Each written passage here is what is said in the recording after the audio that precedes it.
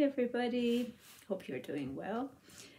Today I have a poem for you called Architects of Change.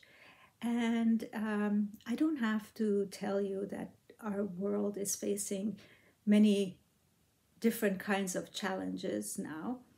And if you look at the COVID situation, if you look at poverty, if you look at injustice and prejudice, there are a lot of things that need to change in our life, in our world, actually.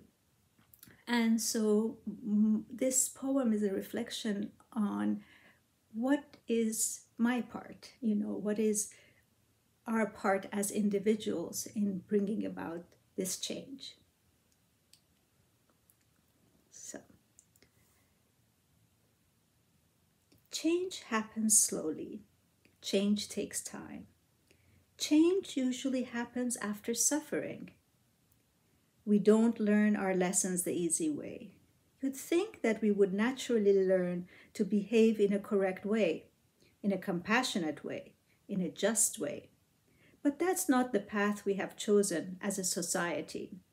We're heading full speed to the edge of the cliff, and no matter what warnings we get, we are too drunk with immediate pleasure, with power, and with wealth to heed them. They say you have to hit rock bottom before you are ready for change. I wonder where the rock bottom is for the human race. There are many wonderful human beings, caring people, generous people, but overall there is more darkness than light, more greed than beneficence, more hate than love, more disunity than unity.